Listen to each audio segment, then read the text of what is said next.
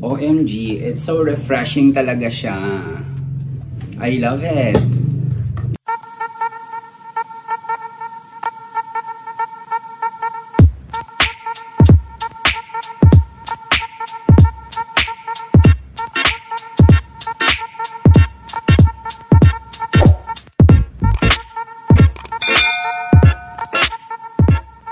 Hi guys! Welcome back! It's me, Ylarn again, and you're still watching on my YouTube channel! So yun nga guys, kung sa kayong lahat, yes, tayo ay nagbabalik ulit sa pagre-review. And for the very first time, yung gagawin natin is magre-review tayo ng isang product which is not an aficionado product. And this time around guys, yung i-review natin is very special one. Kasi ito ay isang perfume na binigay sa atin. But before we proceed guys, sa mga hindi pa po nakasubscribe, please subscribe to my YouTube channel and please hit on the bell button para always updated po kayo every time na mag-upload ako ng panibagong videos. So without further ado, let's get it started. Ito na yun guys, yung i-review natin for today. It's Mumchit. Ayan, Mumchit Soft Blue Soap. Ayan yung pangalan ng ating perfume. So guys, bali ito kasi is, it's a gift. Yeah, so may nagbigay sa atin. And before I use it, I decided to why not make a review first para naman ma-share natin sa ating mga viewers. So ayan, bali ito guys is nabibili siya sa... nakikita nyo naman, nabibili siya sa Watson pero upon research, hindi siya available dito sa Watson dito sa Philippines. So ito pala is nabili siya sa Hong Kong. So ayan. So as you can see guys, naka-seal pa siya, nakalagay pa siya sa box. Ayan. And yun, focus lang natin is Mumchit Fabric and Living Perfume. Ayan, soft blue. Ayan. So, ayan guys, ito pala is a product ng Korea.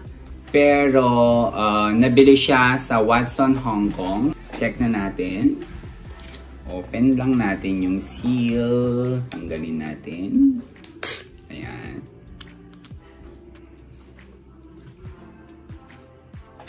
Ayan guys.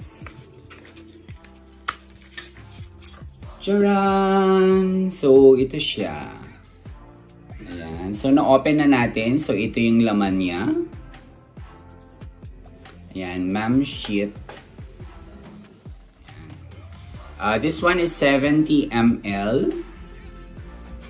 So, ito guys, kung mapapansin nyo, just like any other perfume, meron ding, this one is expiry date. So, meron siyang expiry date dito. Makikita sa bottom part. And actually, hindi lang dito. Even sa box, meron nakalagay yung expiry date. Ayan. Open natin. So, ito siya. Try natin i-spray.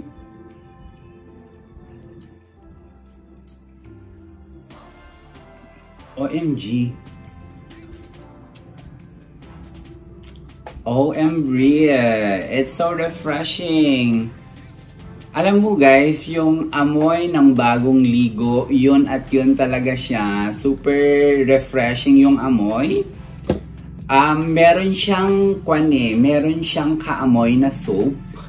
I'm not so sure kung anong soap yun. Pero like yung mga Irish Spring na soap. Parang ganun yung amoy mo. Parang bagong ligo ka talaga. So, refreshing lang. Ayun, tas, parang ang sarap lang ng pang-amoy.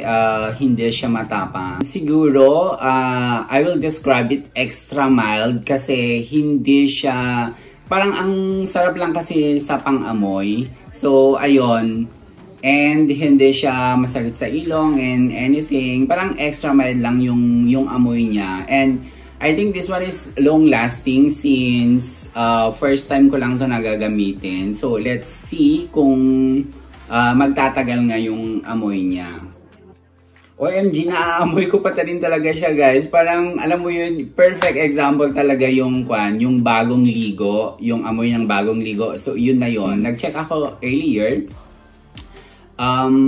Merong shop or store sa Shopee na nagbebenta ng ganito, Mumchit soap, blue soap, and marami rin silang variation. Like, aficionado merong F1, 2, 3, 4. So, just like Mumchit din. So, parang maraming flavor, kumbaga.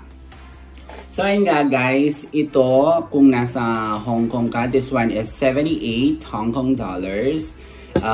It's like more or less 500 pesos dito sa atin. Pero nag-check din ako sa Shopee, 668 yung price nila doon. Guys, try ulit natin. Super na-attract na ako sa kanya. Amoy.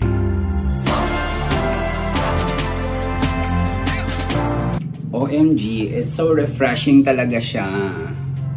I love it.